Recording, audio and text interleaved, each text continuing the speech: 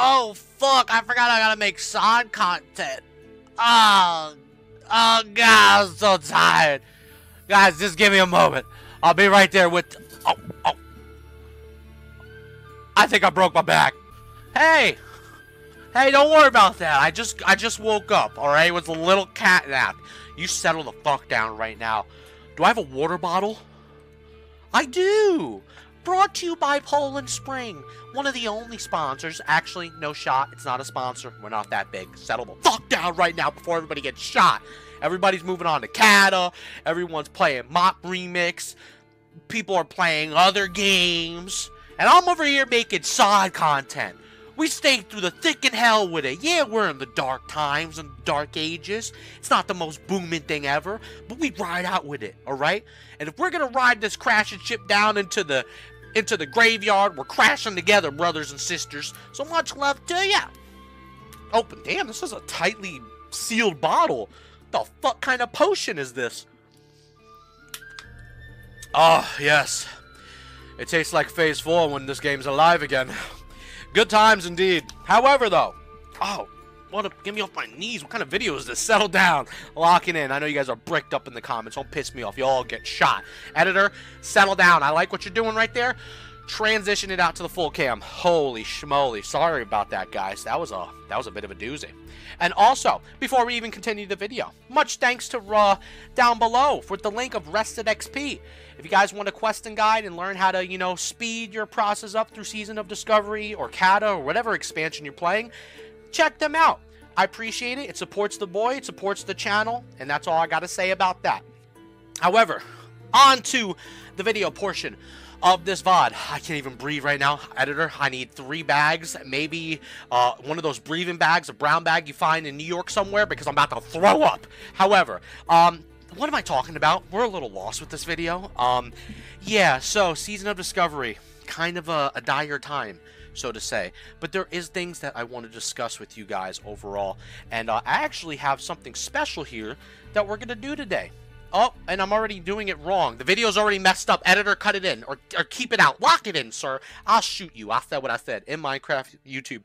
Family-friendly channel. Still can't breathe. Need to do a push-up. But we're walking on our Horde character today. I was like, you know what? Let's change the pace. Look at the dude with the little hat on. Much love to him. The Soul Link lock in PvP. OP, by the way. Love it. Even though it's a little busted. But it is what it is. Much love to it. But a very fun build to do. I tested out Affliction. I've done Destruction with it as well. But I like Soul Link. I think Soul Link is pretty badass overall. I have a lot of survivability, which I really like about this class in general. But what I want to talk about today is a couple things coming with the future of Phase 4 in general. Why is there a dead warthog there? A little boar? Poor buddy. He never knew it was coming. That is Season of Discovery right there. In a nutshell. Yeah. Anywho. Yeah. Alright. That was coincidence. That was pure coincidence. So, what I was trying to get at is basically, where are we going to be going with Season of Discovery? And a couple ideas that I had in mind to talk about, because, as we know, we have a couple of weeks, maybe even a month or so before we get, any, further details with the release of Phase 4. Now, I'm going to guess right now that we maybe get something mid halfway through June, then maybe some discussion possibly with the PTR, and then the actual release probably come the first week or 2 of July. I'm guessing it's going to be that long, in my personal opinion, because we have a lot to deal with on our plate right now. We have, Miss Pandaria with the remix, which that will be a video we will be coming out with soon in the next couple days.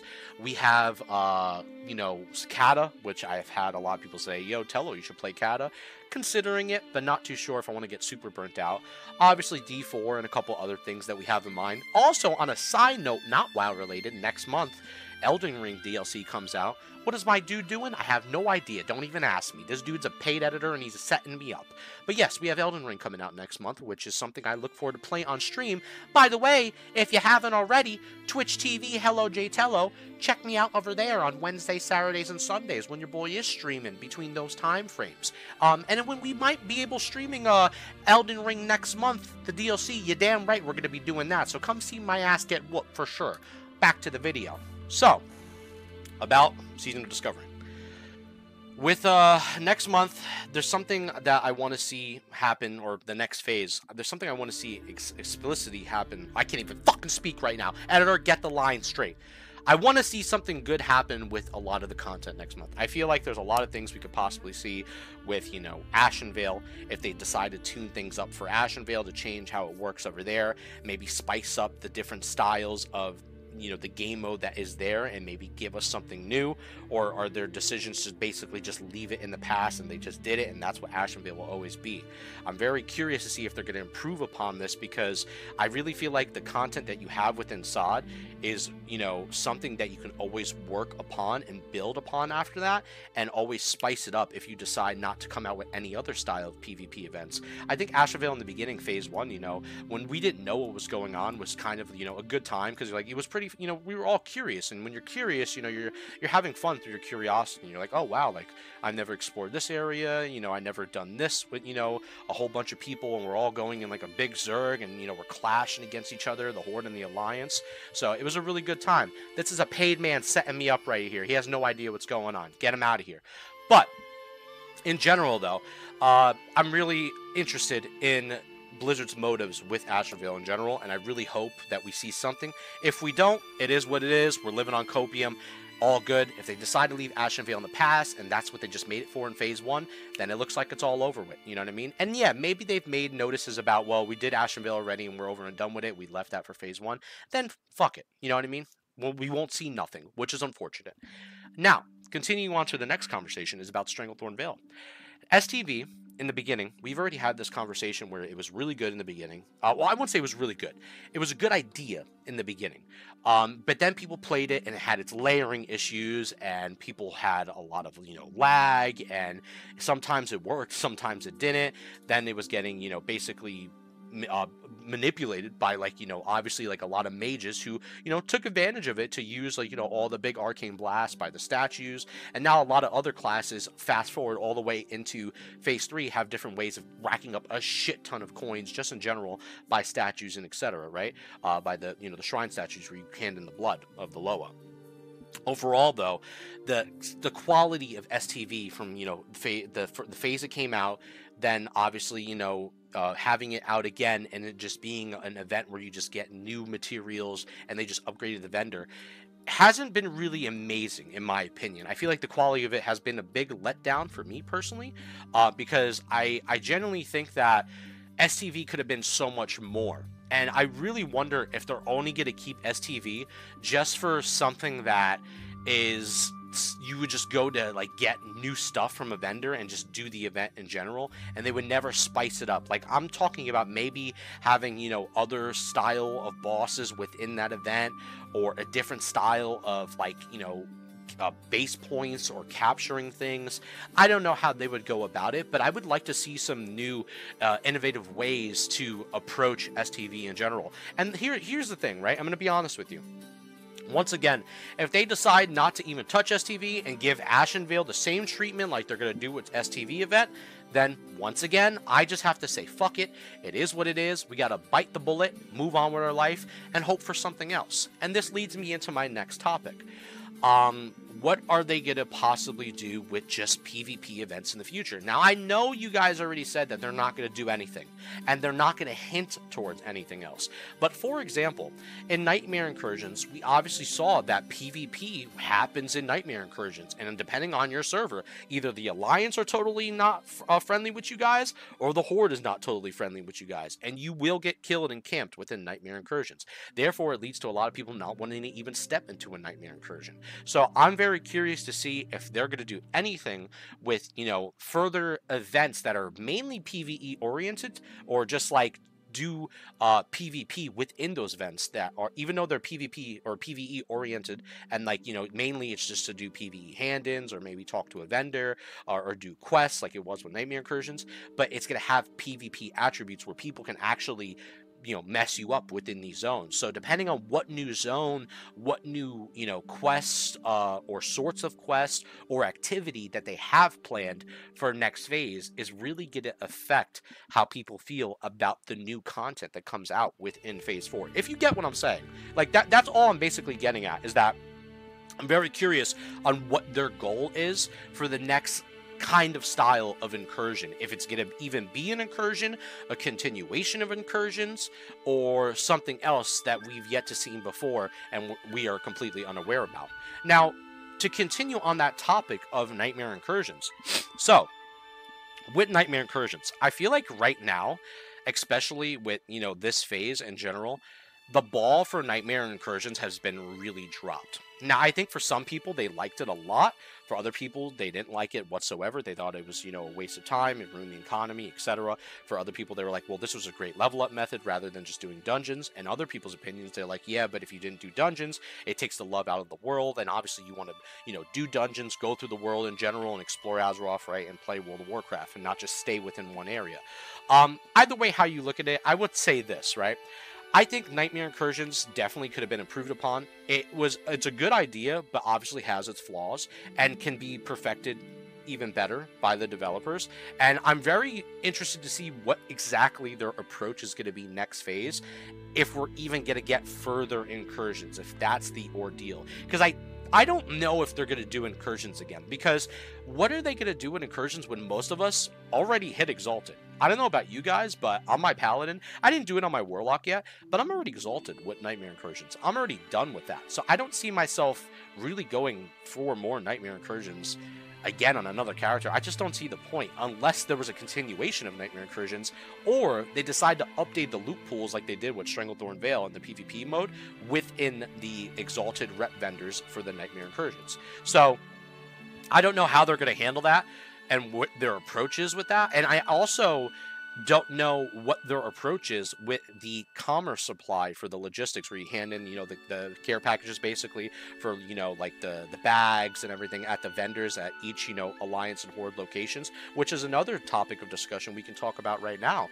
What are they going to do with that? Are they just going to update the vendors once again, next phase, and that's it? And then when each phase comes out, is their plan only to just update all the vendors every phase to give them new goodies for people that already hit max rep with all these things? Because I feel like even though that is cool and I don't mind that, I feel like it's a little lazy in my opinion. Like, I feel like I want to see new things, and I think us as the player base would appreciate new things, new areas, unused assets, or whatever, innovative game, breaking in a good way, not in a bad way, but like mind-blowing activity to do that makes SOD extremely fun. You know what I'm saying?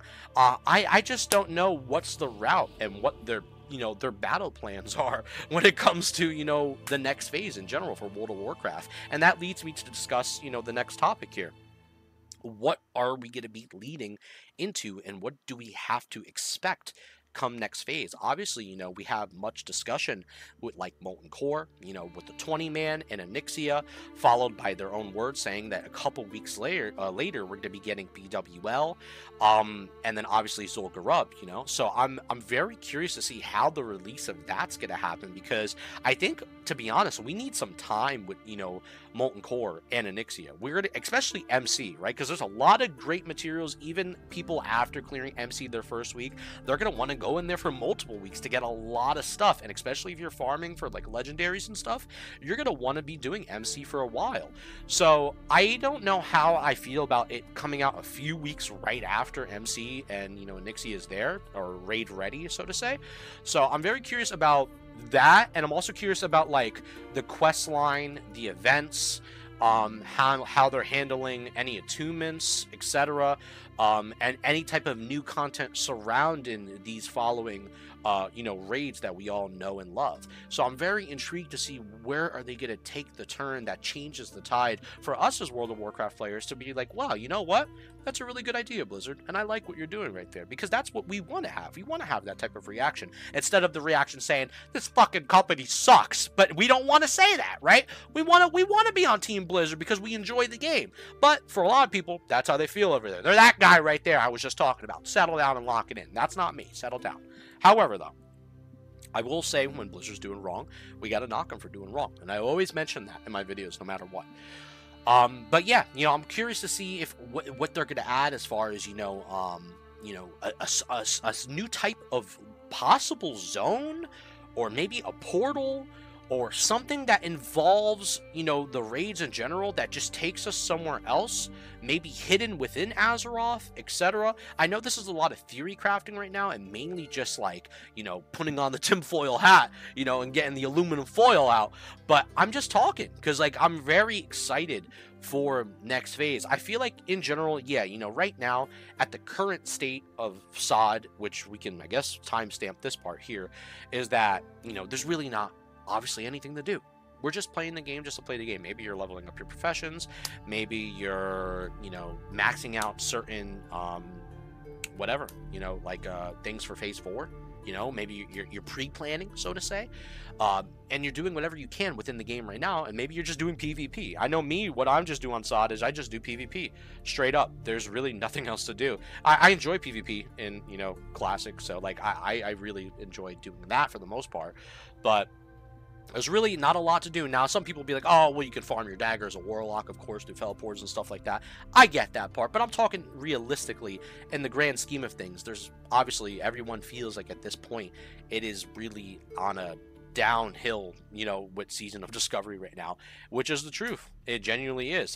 It just, right now, there's just a dry time to be, especially a SOD content creator for me. You know, mainly my channel is, you know, surrounded by Season of Discovery, and I love this game no matter what, and I'm still going to be making content on it throughout the month no matter what. You know, Jay Tello, I won't stop making content. I could talk about anything, and I can make a whole fucking 30-minute video just discussing.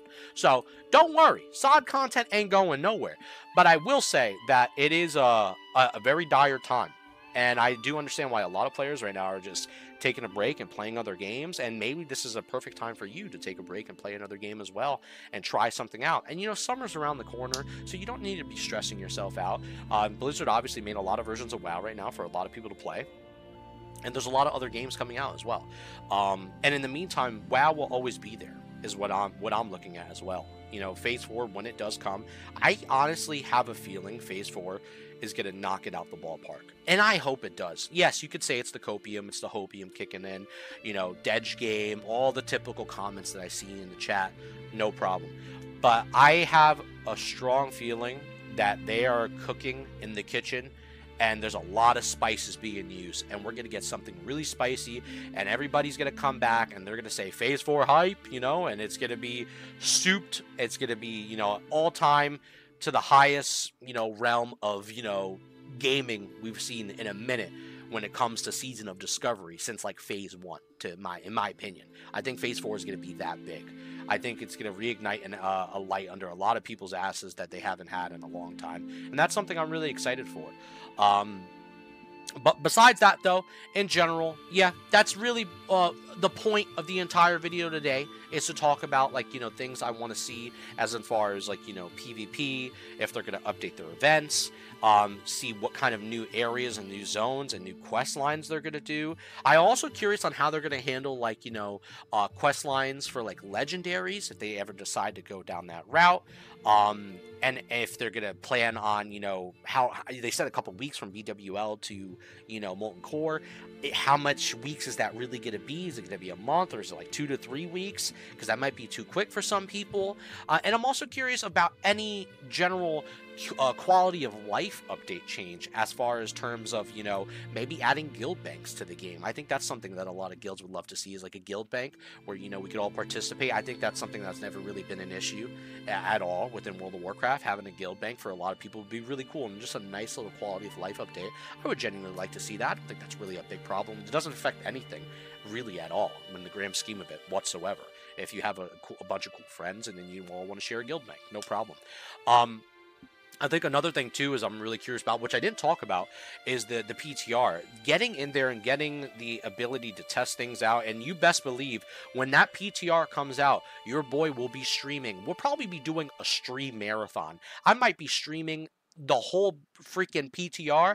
We'll go to sleep with the stream on, and we won't close the stream off until the PTR is done. So if any other content creators doing that, let me know. If not, then it's the one and only right here, baby. J mother freaking Tello. Lock it in. However, but besides that one, back up, you will get shot in Minecraft. Yeah, I'm really much looking forward to everything. I think it's going to be a blast of a time. It's going to be a good time in general just to be playing Season of Discovery. And looking forward to trying all, you know, the classes out that I love, like Warlock and Paladin at the moment, and seeing what they all have to offer. Going to be good times, good moments in the future of SOD to come. And I'm very happy with, you know, the amount of things that are happening right now, just in general from Blizzard. You know, I've been playing MoP, and I'm sure we'll have that video coming out soon talking about my experience with, you know, MoP overall. Why is my Fel guard on my ass like that? We'll never know. However, though, guys, that is basically the end of the video. Just a little, you know, quick update for you. You know, see what you guys think about my opinions. See what you guys think about, you know, the stuff I'm talking about, picking up what I'm putting down in general. But that's about it. I've been rambling on. Apologize if I stumble upon my words or if I repeat myself. Also, on a side note, real quick, a little bit serious Motello here. I do notice that some people lately have been coming in the comments. I've noticed, and I'm not going to ever comment on this again. But do realize any sponsors or people that want to endorse the channel and give me an opportunity to, you know, be an affiliate with something, you know, I don't ever ask for people to use these links or ever people to force you to do anything, let alone do I even force you to subscribe to the channel or even like the video. I just like when people, you know, comment on the video and enjoy conversations with one another. I'm over here fucking stuttering again. Lock it in. I know. But yeah, you know, I'm not forcing anybody to do anything. You know, at the end of the day, if I can live in a world of World of Warcraft where there was just straight up no add-ons and we would just play the game and play the game as it is, good old, you know, vanilla style, with nothing to use, I would love that. But unfortunately, that is not the case. And your boy has to make a living with something, you know, and if I get a hit up, I get a hit up, you know. But I would never shill out for something that I do not like and I don't support. And I would never, you know, be that type of guy. So I just want to let you know, what you see here is what you get, and you're always going to get the real Tello here on stream, on Twitch TV, here on YouTube, wherever you see it, you're going to fucking get that. So much love to you.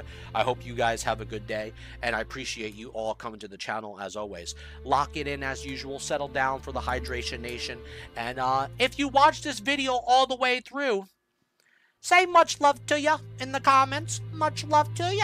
I appreciate you, and I'll see y'all on the next one.